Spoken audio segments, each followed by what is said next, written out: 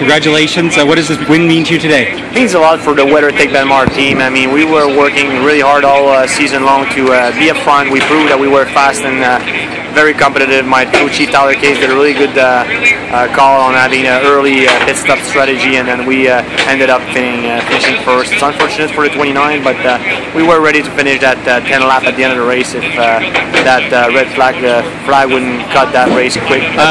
The timing of the race, did you know you're dealing with a short, like a set window in terms of the end of the race, and you had to get forward quickly?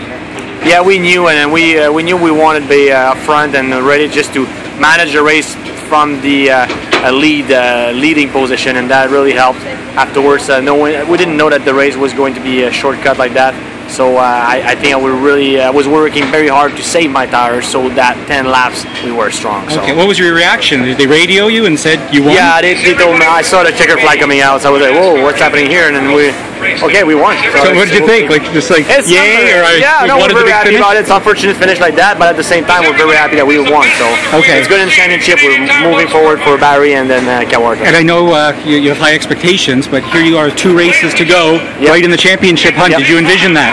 Yes, I'm looking for championship still. It's going to be hard. It's going to be a lot of action in Barrie and Kawartha, but everything's possible. So we never give up and just keep looking forward. And then your pride, you've got so many sponsors here today to put on this performance today. WeatherTech and WeatherTech.ca, the best floor liners in the business. You guys go on that website. Yeah, anyway, congratulations. Thank you very much. Thank you guys. Thanks.